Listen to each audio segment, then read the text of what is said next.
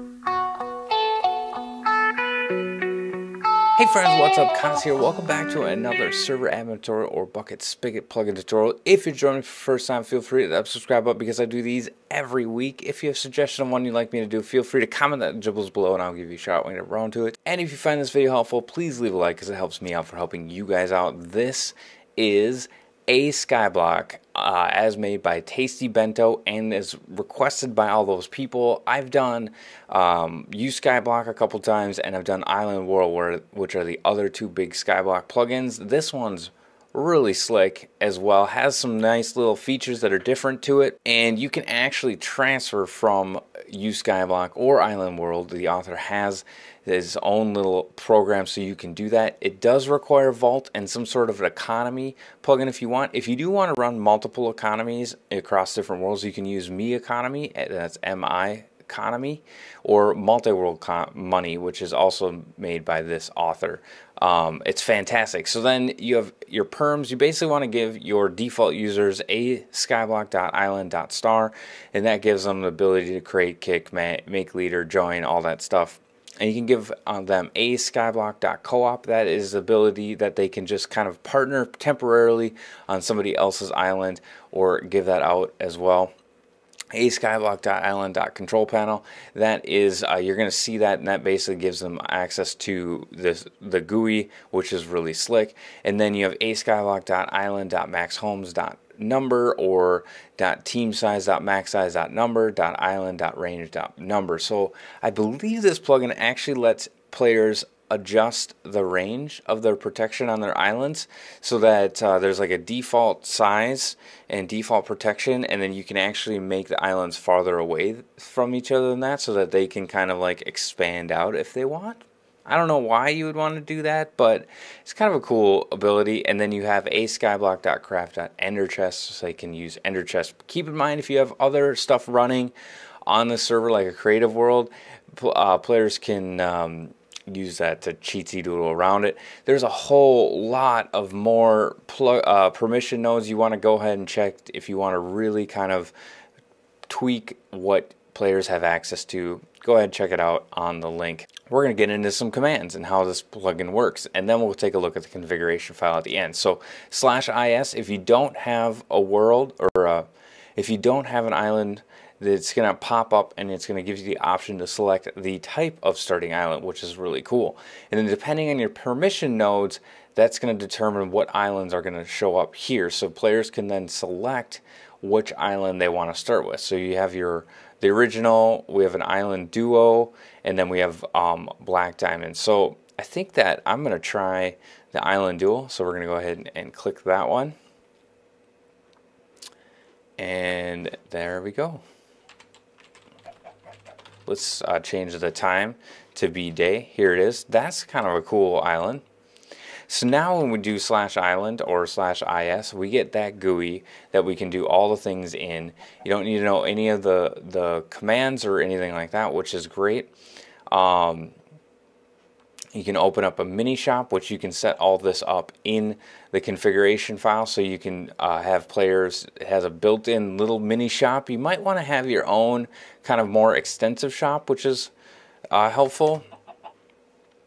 Set your home. So when you do that, you can do, and that's going to take you to your home, which is a little bit more confusing because most of the other ones are island home, but that is how it is.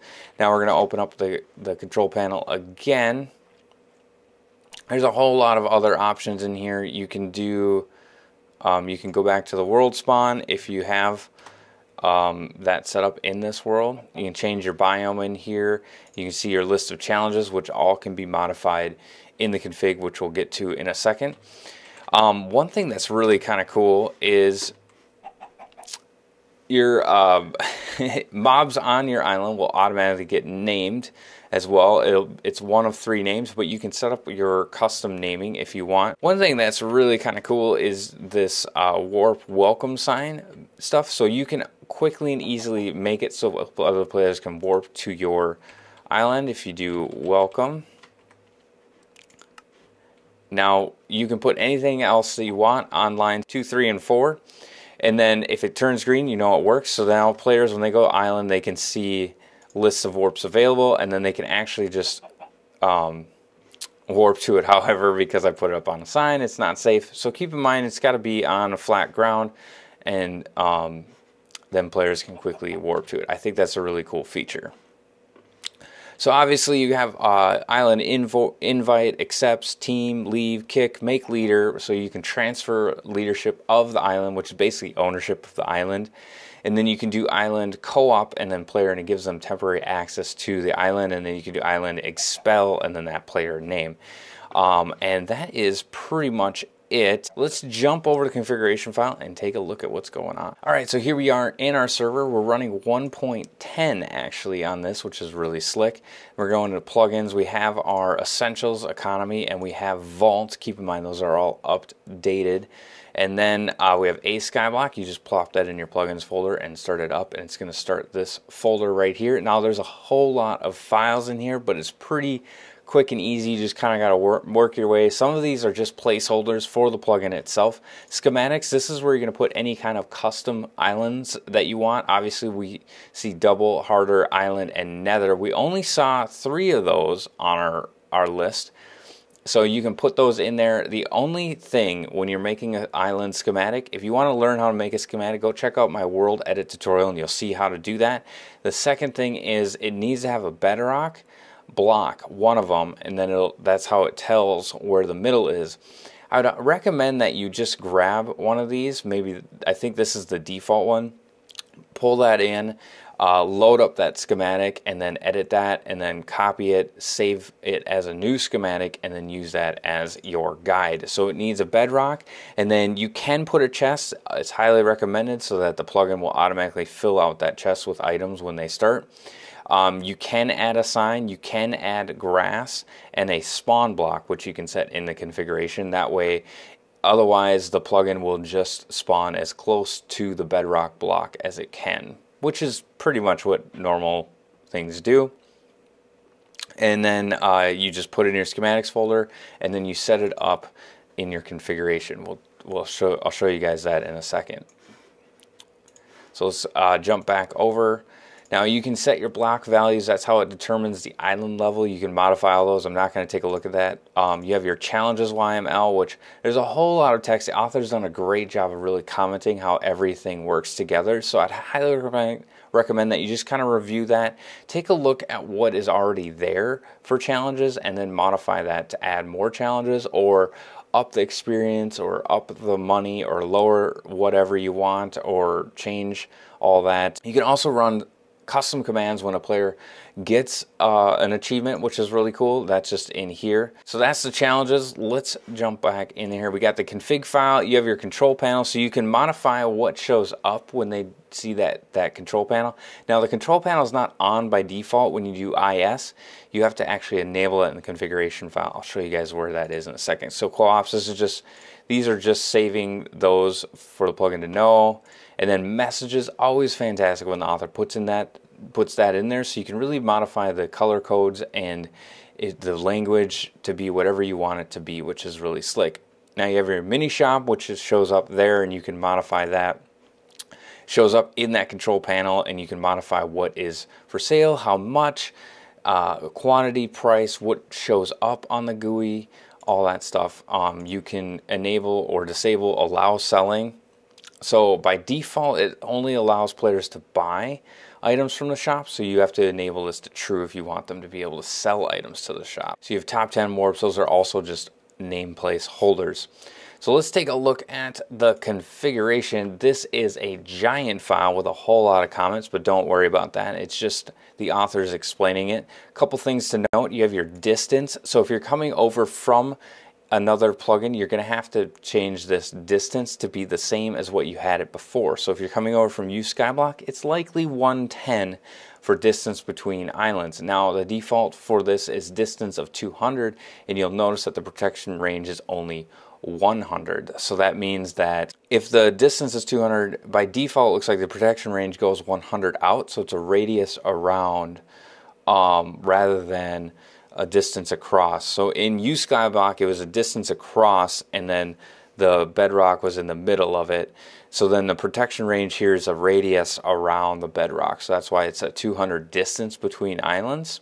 So you want to modify that stuff. It does say that you want to make sure that this is at least 16 blocks less than the island distance, unless you enable this to true. Probably don't want to change that to true.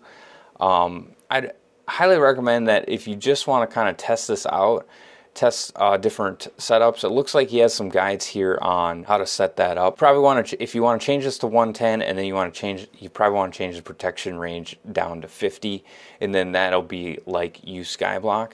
One thing to note is if you're changing these items, you're going to have to delete and recreate the world for it to take effect. Otherwise, it's going to have some troubles. So you can have to start X and Y.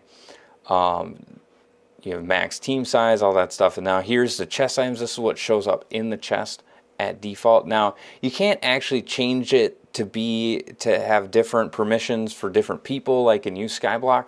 So you pretty much want to do just another custom island, and then you can specify the chest items in that custom island as well. So and then here's some default island companions that are, you can set it to be whatever or nothing if you want. And then here's the companion names as well. So it's one of these three random ones. You can actually name your island as well, which I think is really cool, rather than just your username. There's a whole lot of other stuff. I'm not going to hit any of these. The only one that I want to show is you can change the world name if you want. You can change max islands. This is it, the use control panel. So this is false by default. If you want them to be able to use that GUI, you want to set that to true. And then the nether stuff. So you have two options for nether. You can do you can do a standard nether, which is just open, but everybody spawns in the same spot and then goes out. Or you can have kind of like this cool skyblock nether, it sounds like. So the normal nether, if you want to do that, you want to leave this to true, and you want to set this to false. That will go to this open, just one world nether. Everybody spawns in the same spot when they go to the nether. You know, the downside is it will get depleted of resources every once in a while, and you have to reset it. You can't make claims in there or anything like that. So, or you can do a new nether, which is basically like Skyblock in the nether. So you come in and you're on an island, and then you have to go out, and there's spawners nearby and all that stuff, and it's your own nether, and it's protected and yours. Here's your reset rate, how long you have to wait before you can reset your island. You have your confirmation, invite, all that stuff, fast calc, level commands. So this is really cool. When you do reset of your island, you can have it run custom commands as well. So if you want them to default to a specific island, you could probably do that in here. You can do custom commands when they leave, when they start an island, when they team start an island, and then when visitors are visiting other islands. These are the commands that are banned on that island, which are pretty cool. And that is, I mean, there's a whole lot of stuff that you can modify. You can change you can change entity limits for just about everything on the island. You can reset the money at restart. You can change the starting money. You can reset challenges at restart, all that stuff. There's so many settings. This is a very, very detailed plugin, which is really cool. And then here's your biomes. You can change the name of them, all that stuff. Schematic. So you can have the schematic panel if you want to set that to true, or you can set it to false. You can have it choose one of them randomly that is available. And here's how you set up the schematics that you can select. So you have the default one, and then this is the file name, island.schematic. So when you save your new schematic in there, that's where you're going to put that in there. Basically, you're going to want to copy this section, paste it down below, change the name. So you're going to want to change this name, and then you want to change the icon, and then you're going to want to change the order that it comes in, and then the name and all that stuff. The one thing to note is if you want to set up specific permissions for it, you're just going to set permission, and then any permission node that you want in there, and then you give your users that permission, and then only ones with that permission will see that in the selection list. And then you can also set up if you do false, you can do false for the use default chest. So it's going to use a chest specific to this one, and then you're just going to do uncomment this one, and then there you go. And you can also do the same thing for the island companions. So if you want special companions for different one of those islands. So if we actually wanted to change this chest, now we wouldn't really want to do this. We'd probably want to fill out more of these chest items because you need more than melon and ice to start the game. And you can actually set it to use physics of false. So you can have floating sand islands if you want and all that.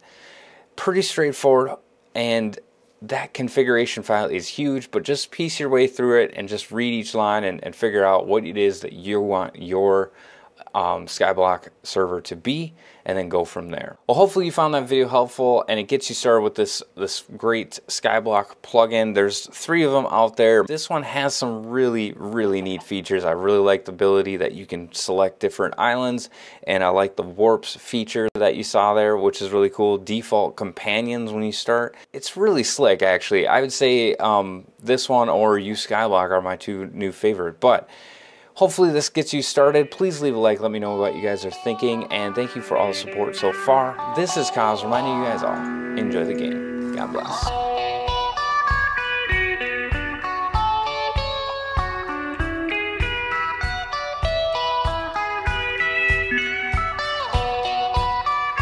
So if you join for the first time, feel free.